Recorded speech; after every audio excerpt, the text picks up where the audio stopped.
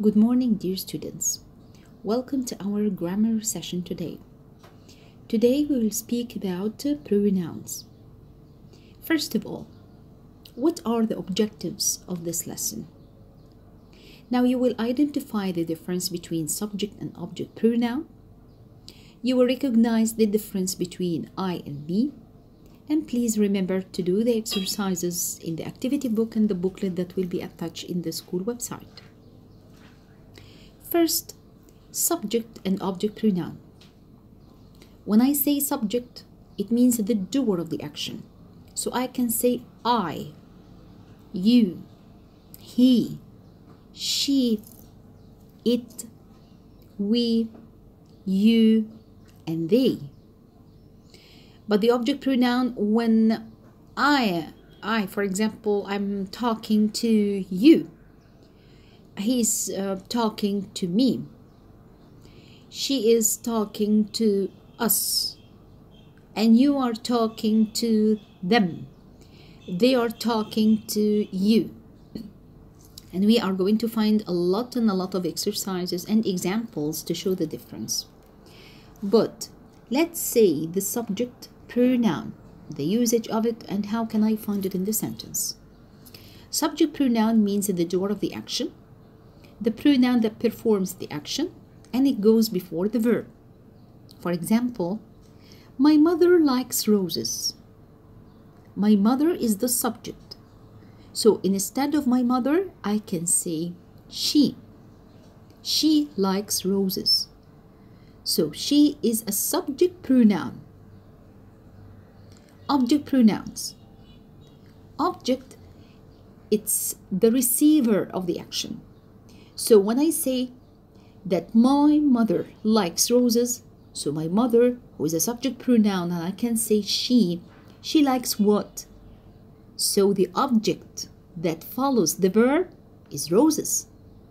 So look at the example at the bottom. She likes roses. She likes them. So them is the object pronoun because it goes after the verb. Okay, read these examples and you will find with each example its photo that you can match with it. I am here. Look at me. You are bleeding. Look at you. He is drunk. Look at him. She's so beautiful. Look at her. That's a scruffy cat. Look at it. We are on the tree, Mom. Look at us. You are dirty. Children, look at you. They are a happy family. Look at them. Now you can make a pause and write down in your copybook, in a schedule, the subject pronoun on the left side and the object pronoun on the right side. You can find, for example, I can do the first two with you. I am here. Look at me. Where is the subject pronoun? Yes, it's the doer of the action. I'm speaking about myself, so it's I. This is the subject pronoun. Look at me. Yes, me is the object pronoun. The second one. You are bleeding. Look at you. The first you is the subject pronoun, the doer of the action. And when I say look at, I'm speaking to you, of course. So I say look at you. So there is no subject because look is a command or an order. And there is no subject here, as if that I'm speaking to her, I'm speaking to him, and so on. So I say to you, look at you. Look at you, it means that look at your, for example, eyes, look at your cheek. Okay, you are bleeding. So the first one, which is before the verb, is the subject pronoun, the doer of the action.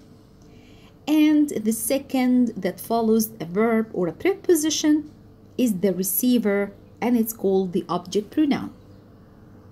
Great, you can do the rest like that in the table that you already drew on your page. Now let's do the activities. Highlight the correct pronoun.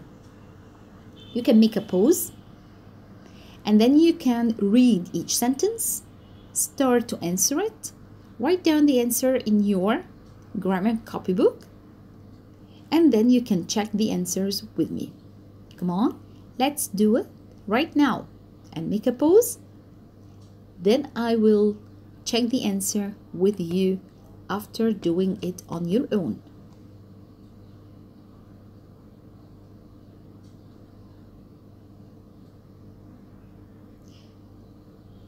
Come on, are you ready now? Let's start. First one. Look at he or him. Yes, look at him. Then you have he or him is Johnny Depp. Yes, right, it's he, because I have a verb that follows it. The second one. That dog is very friendly. Look at, is it him or it? Yes, it's it, because dog is it, of course. The following one. These are excellent books. Take, it's an order now. They or them. Right, take them. She or her, an excellent singer. She or her, an excellent singer. Listen to she or her. What's missing here? Great! This one is tricky. She's an excellent singer. So please add is before an in order to know that this is now a subject pronoun. Listen to. Great, listen to her. The following one. I or me am nervous. Yes, I am nervous. Don't talk to. Great, don't talk to me. Oh no, aliens, look at. Great, it's them. That man is a liar. Don't talk to. Great, to him. That's not your watch. Give to. Yes, give it to me. The children are shouting. Take a look at them. Right, great.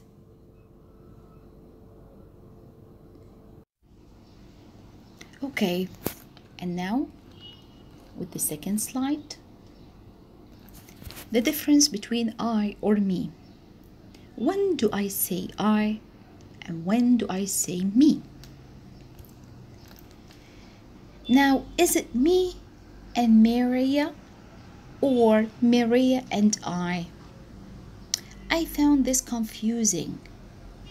So, is it me or I? This is what's going to be as a confusing thing. And this question will pop up in your mind every time you're writing this in your writing or in the sentence. Okay, I would put my friend's name first to be so polite. So bear this into your mind. I have to put my friend's name first, and then I will mention my name, or I will mention I.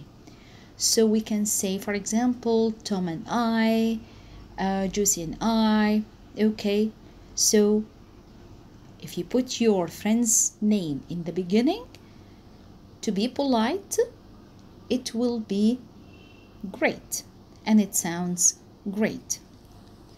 So Lisa and I went to the park.